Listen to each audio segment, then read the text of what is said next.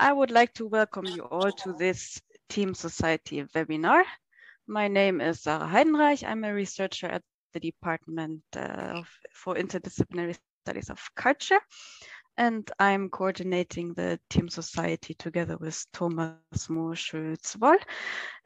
Team Society is one of several teams under NTNU Energy, and we are focusing on social science and humanities research on different issues related to energy and sustainability.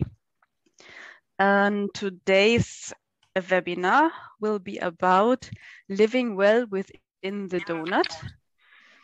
And we have the following speakers: Elizabeth Barron from the Department of Geography here at NTNU, and Marius Korsnes at the Department of Interdisciplinary Studies of Culture here at NTNU. And after the presentation, we will get comments from a discussant, who is Kristin Linnerud from the Norwegian University of Life Sciences.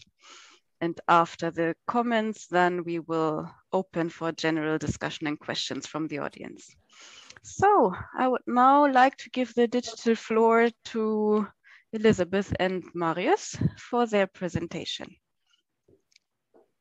Okay, thank you very much, Sarah, and thanks to Team Society for inviting us to give this talk today.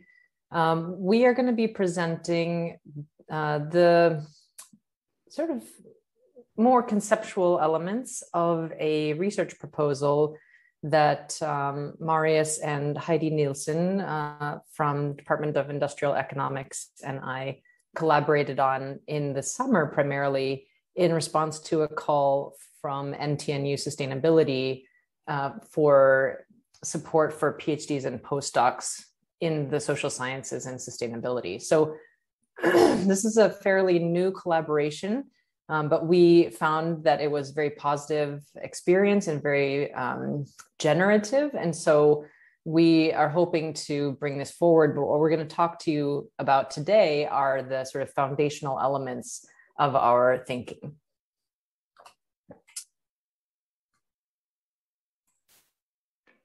Let's see, there's a little delay here. There we go. So the project, as is evidence from the title, obviously is based on expanding on Kate Raworth's Doughnut Economics idea, which you see a figure here on the left side of the slide, which is taking that idea and applying it in a bit of research. But the premise is very clear. So for those of you that are not as familiar with the Doughnut Economics model, essentially what Raworth is positing is that there's this, as you see, safe and just space for humanity, which is in between the ecological ceiling set by the planetary boundaries framework pictured on the right side of the slide, and originally sort of posited by Rockstrom et al., and also taken up very widely across, I would say, a lot of natural and social science scholarship on sustainability and ecological limits. And so you see the 9 categories delimited by the planetary boundaries framework on the outside, creating the outside of the donut or the ceiling. And then the inside or social foundation of the donut is actually drawing heavily from a number of different places, but you may recognize that it overlaps very well with the Sustainability Development Goals, or SDGs. And so the social foundation then is a sort of minimum requirements for humanity in these more social oriented domains. And what we found particularly interesting was, what does the safe and just space for humanity really mean? What does it look like? And how is that fitting into the sort of Doughnut economics thinking, which is being rapidly taken up and developed and very, I would say, looked on quite promisingly in terms of finding some solutions on how to navigate these social ecological coupled systems. So I wanted to just go a little bit more into the Doughnut economics thinking, because there is a lot of really rich material within the donut, and it's worth spending a little bit of time on unpacking that. So in Raworth's initial text, she does a really nice job of unpacking the history and the stories about how 20th century economics has developed the way that it has. And so it really gives some sort of almost history of economic thinking of neoliberal capitalism and neoclassical economics, focused on, as you see on the left slide here, GDP, self-contained market, the rational economic man, and then a bunch of different elements of how to think about growth. And in the Doughnut Economics model, or what she calls 21st century economics, there is a list then of what are alternatives or almost natural conclusions to applying more modern, more progressive thinking to 20th century economics. So you see that the way that she tells this story almost suggests that as we think about systems thinking and complexity thinking and incorporating all of the dynamics of human environment scholarship, we would naturally arrive at 21st century economics.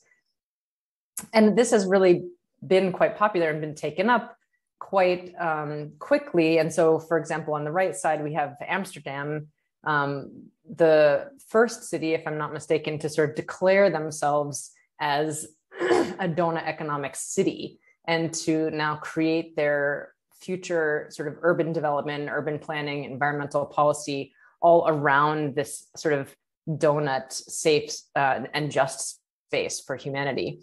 I just wanted to add that there are other sort of widespread and well-known mechanisms like this happening in other places. So Doughnut economics is sort of exploding in Europe and Australia, but in the United States, there is a similar but different, and I would say slightly more radical model based on a system that was put in place in Cleveland, Ohio, now called the Cleveland model, where you see that worker cooperatives and anchor institutions are forming the basis of this sort of shift in economic relationality, which also includes some environmental dimensions. So that has been widespread now, and I would say is active in at least 20 American cities.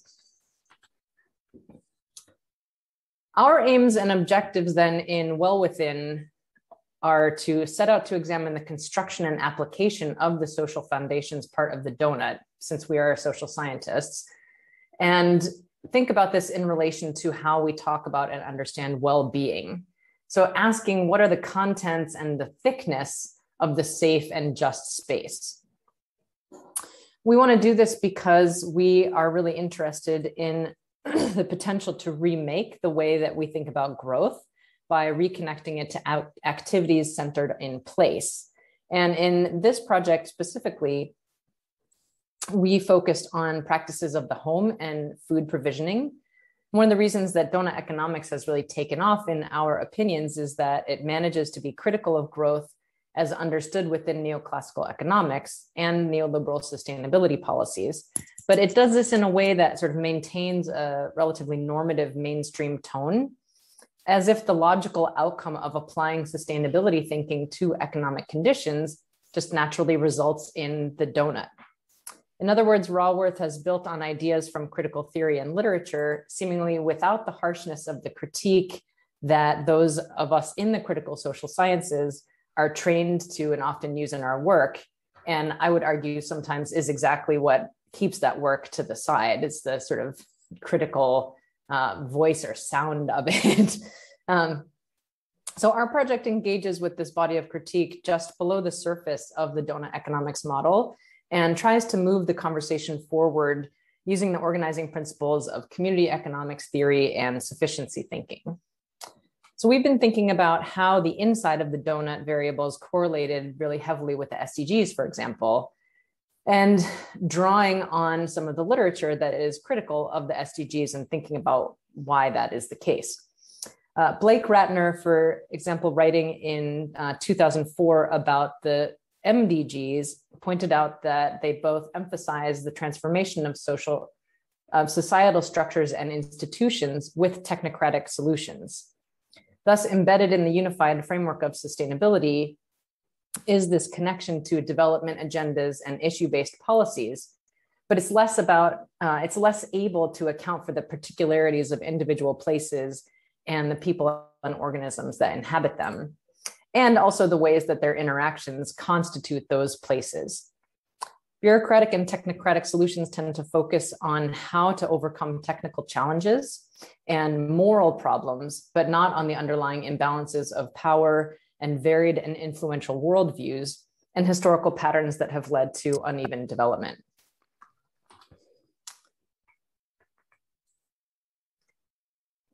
So this in part for us is a response to the critiques that this kind of systems thinking overgeneralizes and emphasizes technocratic solutions. And so we really want to understand and try to delve into and unpack, as it says, and re-embed the social and economic foundations which vary significantly across both time and space.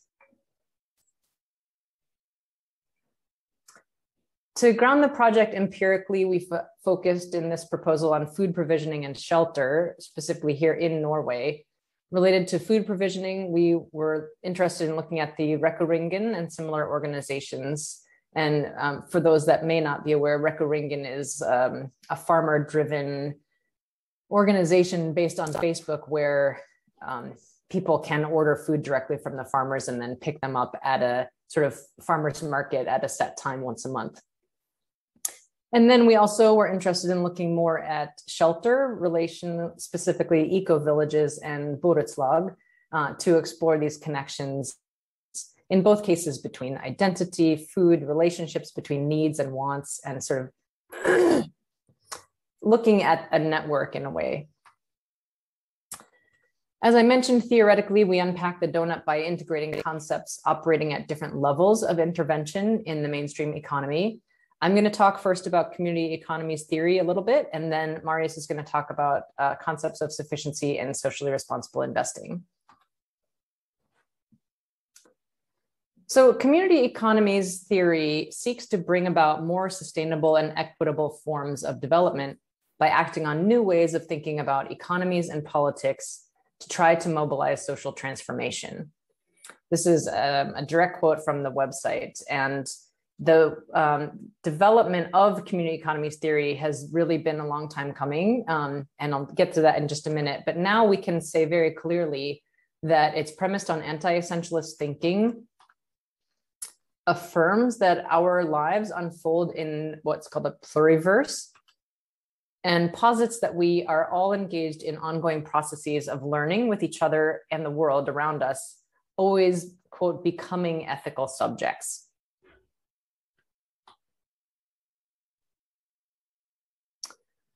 One of the key visual dimensions or sort of teaching elements of the community economies thinking is what we call the iceberg, which helps us to situate existing economic politics within a diverse economy and to expand our language of economics to move beyond the essentializing vision of capitalism.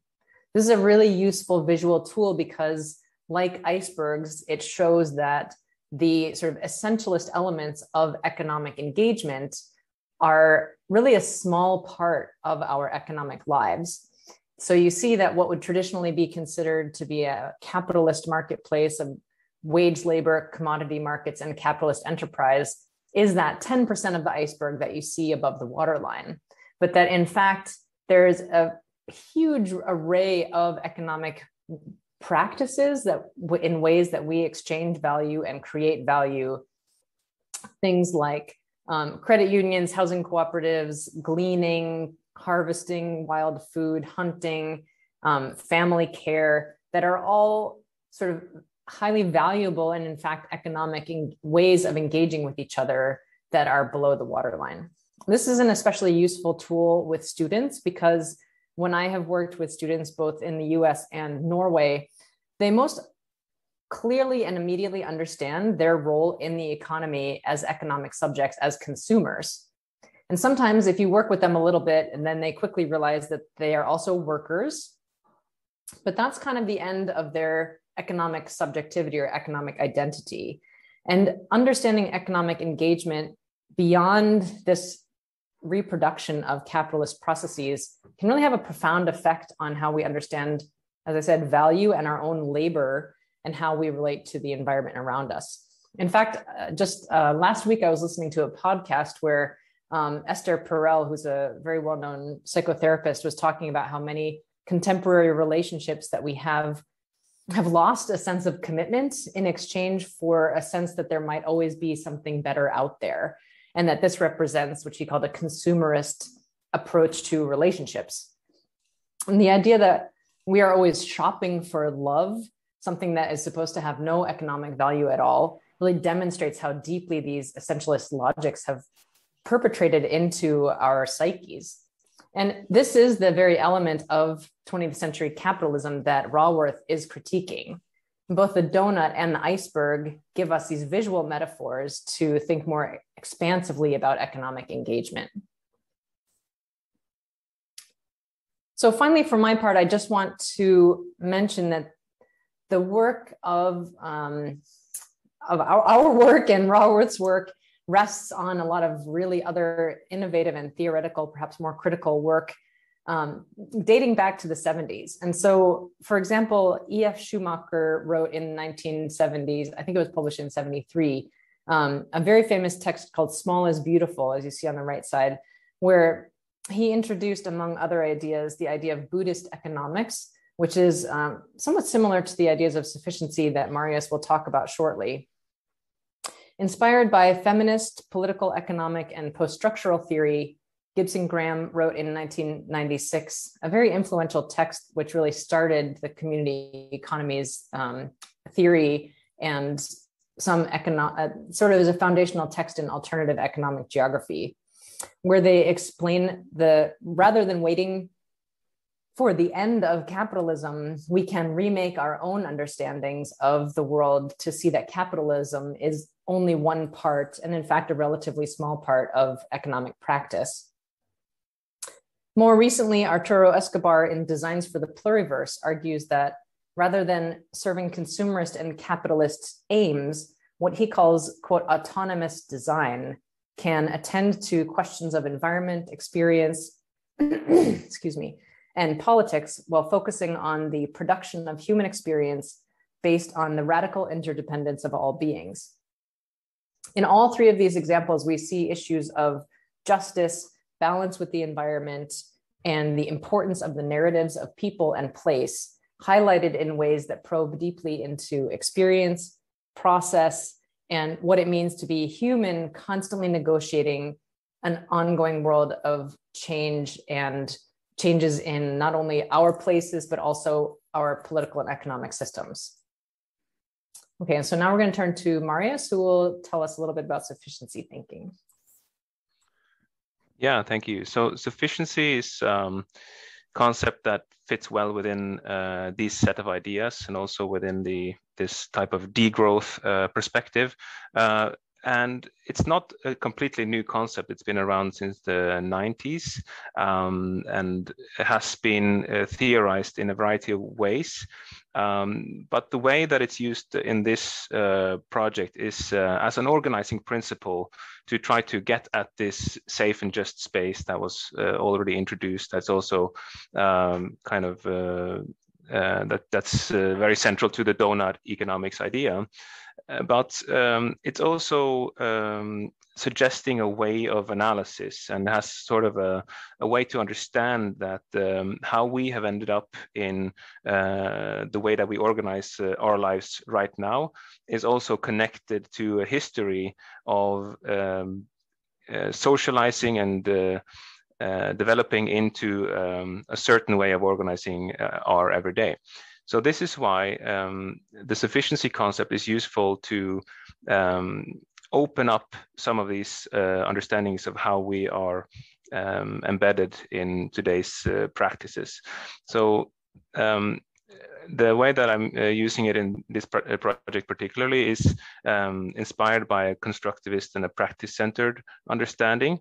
And it's also basically including the possibility of having enough of something for a certain purpose.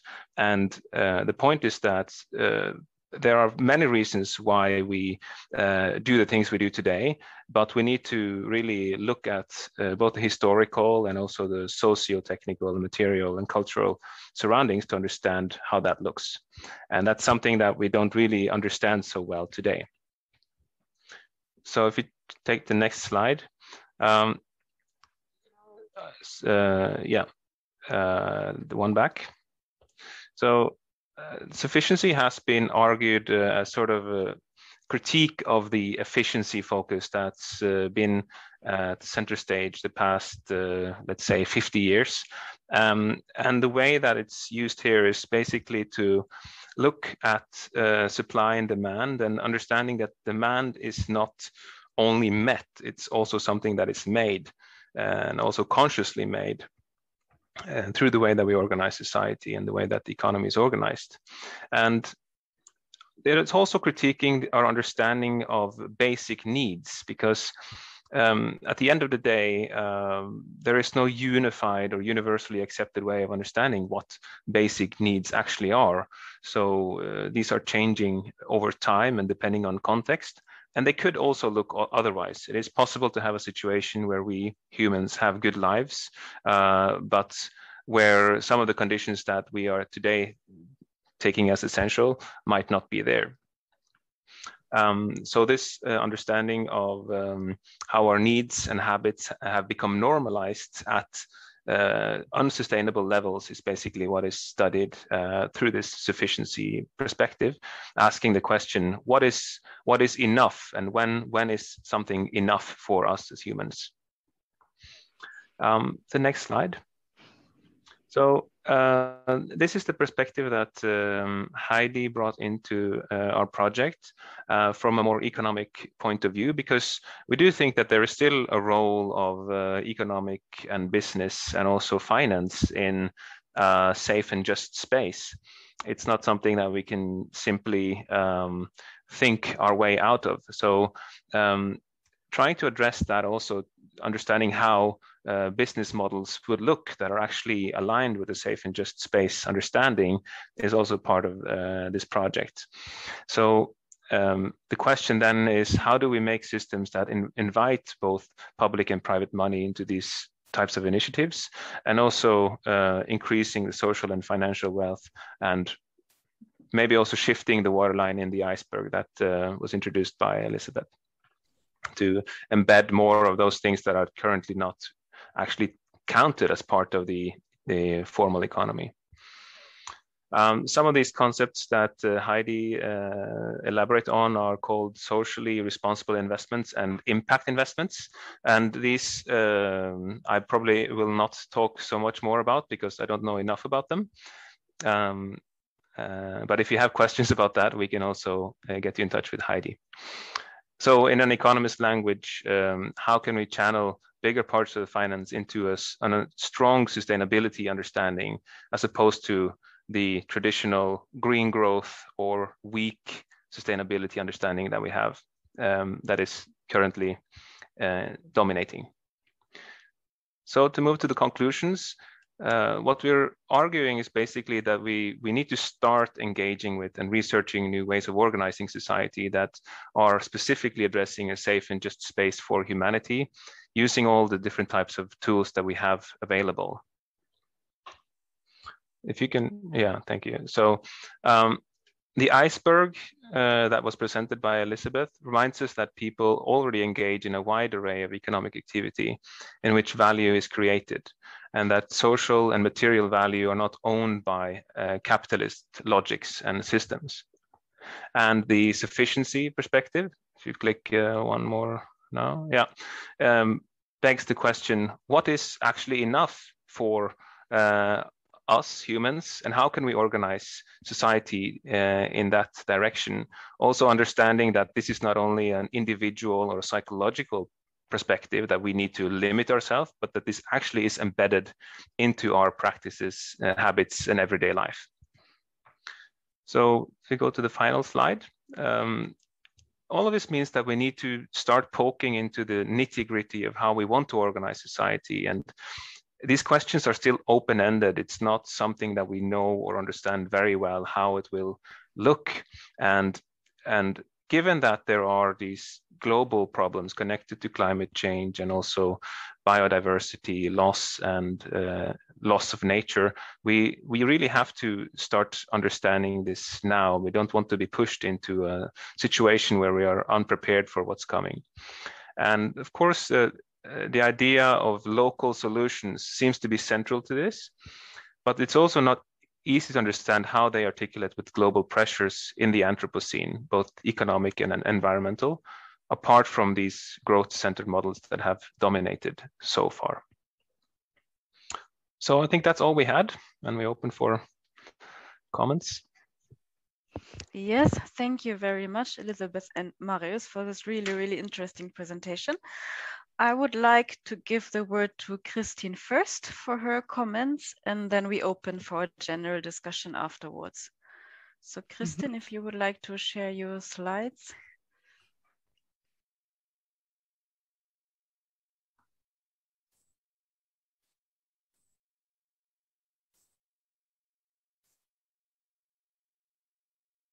Now, I think we see the last slide now. Oh, that's the last slide. I thought I took from the slideshow. And okay.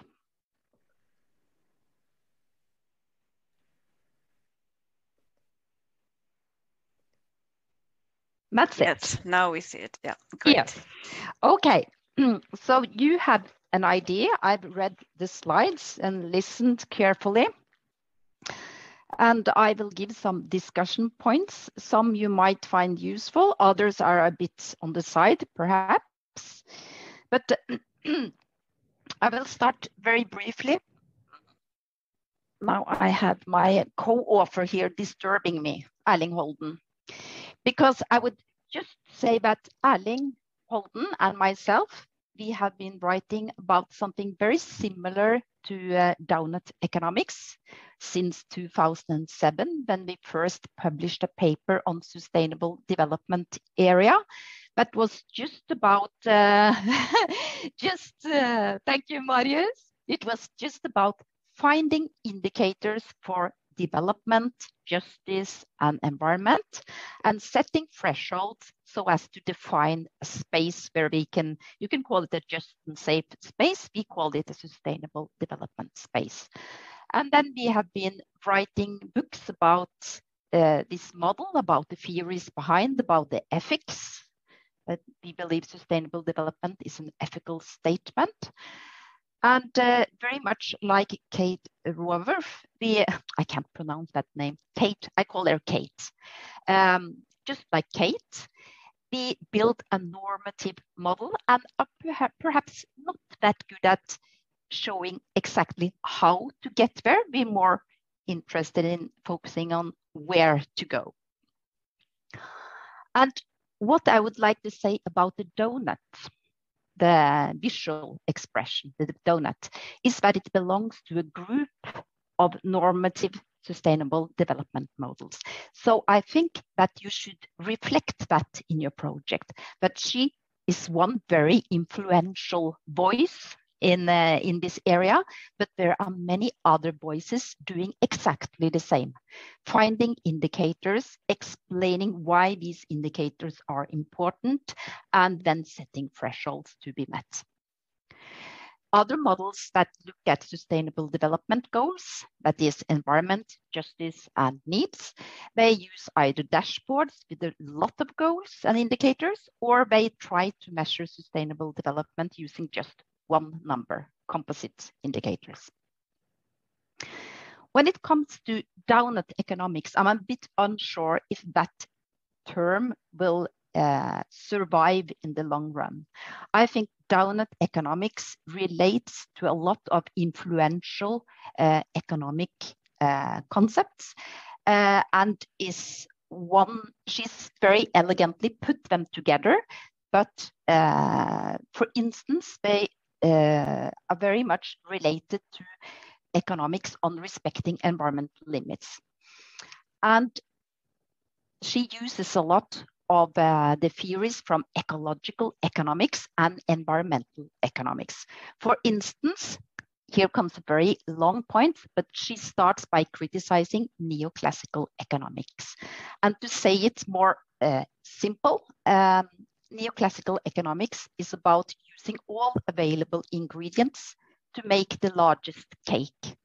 And it's not so much about slicing that cakes into equal slices so that it's distributed in an equal way. So that's one critique. And the other critique is that neoclassical economics is all about these rational agents maximizing utility. And it's also about that you can substitute one factor for another. So if you destroy nature, then you can substitute nature with technology, for instance. And that's aspects of neoclassical economics that is criticized by many, including economists. So, of course, not all environmental problems can be solved by setting a price on CO2 emissions, for instance. And the ecological economics and lately also environmental economics starts by focusing on the biosphere as providing ecosystem services. And that creates the idea that there are limits to human activity. And there are economists like Paul Ekins at London School of Economics, Dieter Helm at the Environmental Center of, or the same center that Kate is working at in Oxford, and of course these planetary boundary scientists, Rockstrom and Steffen, that focuses on these limits. And out of this grows a lot of economic approaches, circular economy, natural capital approach, ecological footprints, etc., that Kate refers to. The problem is perhaps that these contributions are more normative than descriptive. It's not obvious that people will actually act in a way that respects these limits. Then secondly, doughnut economics is also about needs and justice. And here I would like to refer to a lot of very influential theorists like Amartya Sen and Anthony Atkinson, Ian Goff, at London School of Economics, Thomas Piketty and John Rawls, etc. And these should be built into, if you consider these aspects, and I guess you know about all these, you should rather refer to them than only to Kate. And so I think doughnut economics appears new, but rather built on the shoulder of giants. And it's very influential, but you should also perhaps more frame the project within ecological economics and economics focusing on inequality and human needs. So the challenges with doughnut economics is that the idea of a rational economic agent, I don't think it can be dismissed altogether. I think we do try to improve our lot. And even the Nobel Prize winner, Daniel Kahneman, find evidence that we are in a way rational, although within boundaries, and although we are concerned with equity, not only maximizing profit, we are rational. And the question one should ask is, so why should we willingly give up short-term welfare to help future generation, the nature and poor people? And here, the theory of degrowth is perhaps not so much a theory as a narrative of where we should go. And even Kate is a bit skeptical. She says in a seminar we attended in Oxford that degrowth literature points to the problems, but it's less clear on what should we replace capitalism with? How should we organize society in a different way? And she is better, but she, like us, is better at explaining where we should end up than whether it's likely that we will end up in this place. So 6 suggestions. I don't think the first point is so relevant for you, perhaps, but there is a literature on how to improve synergies, how to reduce trade-offs, That's one way of approaching the challenges. Also, there are people working with good example, living labs, innovation literature that you represent perhaps. And if you extend that to not only be about climate mitigation, but also about social justice and human needs, that's a way forward. Third, this is one person I've not read her contribution, but I think Elinor Oström, that is, I guess, that's something that you are familiar with, maybe also a source of inspiration, because she's more about development of social norms and how we form collective actions.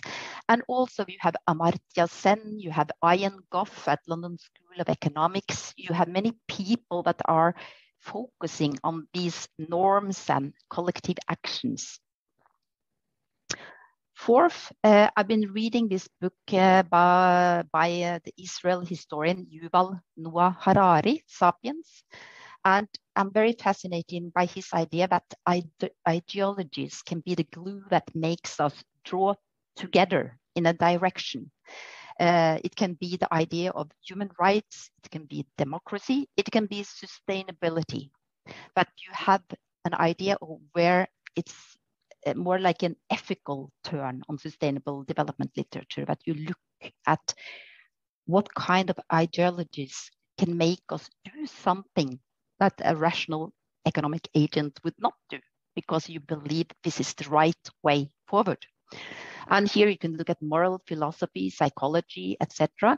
And perhaps narrative as a research method can be a way forward here. And fifth, you have economists focusing on maximum income levels, consumption corridors, sufficiency, etc. So I point to some economists here. And finally, economists focusing on natural and social capital, including the British economist Dieter Hellman, Paul Ekens, among others. But I'm a bit unsure if you can both use the economist's language of natural and social capital and investments on one hand, and on the other, present the idea of small is beautiful and sufficiency and income corridors on the other. I think those two narratives, they are so different. So I think it's hard to combine them in one project. I think you have to choose. Either talk about nature and social capital and use the economist language, or focus on the narratives of small is beautiful or sufficiency, and that perhaps using narratives as a research instrument. The last slide, you focus on two cases, food provisioning and shelter. And I am just a bit skeptical. Are people shopping at Reko-ringen, like myself, and living in eco-villages? Do they live a more sustainable life than others? For instance, according to the biologist Wilson that wrote the book Half Earth, we should live in compact cities to be able to preserve nature. And also, it's not totally clear how respecting environmental limits are captured in these two examples. I understand that you think about reducing waste, reducing consumption, sharing economy, etc. But how do you protect biodiversity? And how do you actually reduce emissions? And what about equity and needs? Reko-ringen and eco-villages are not necessarily appealing to poor people. Eco-villages may also be in conflict with farming land. If you read about Bjørn Dæhlie, that's just the eco-village at Mjøsa, and it's in conflict with farming land. And we had the same in the small village Leikanger, where I used to live, where Carlo Aall, that you may know, suggested an eco area with small houses. And he was in conflict with all the farmers because this was farming land. And when I buy my chicken at Reko-ringen, it costs 3 or 4 times as much if I buy it at Rema, and is that good for poor people, single mother with 3 kids? And also I think about the future. Is ecological farming the way forward to feed the planet if the population increases with 50%? What about biotechnology? So there are some questions that I think should be raised, or where you should be critical as researchers when looking at these examples. So that's it. Thank you very much, Kristin, for these rich comments, both about the wider framing of the project and the particularities about the cases. Marius and Elizabeth, would you like to reply, comment? Well, it's a lot of very good points in there. Don't know where to start. Elizabeth, do you have something you want to start on, or? I was just going to say you should go first since I gave the presentation Okay, first. yeah. So. Of course, yeah. I mean, I think a lot of the points that you mentioned are things that we have of course thought about many of these things as well. And I would say that on the one hand, our approach is representing a reaction to the mainstream approaches that use economics language, and that is using these understandings of rational consumption or rational beings as a point of departure for how we interact in society. And I think that what you mentioned about narratives is probably more close to the approaches that we are using here, because at the end of the day, also economic growth and Homo economicus are also just narratives that have been circulated for a long time already. And our understandings of profit, for example, profit as extremely necessary for creating economic benefits, it's also just a narrative in many ways that could be regulated, for example, by a strong state.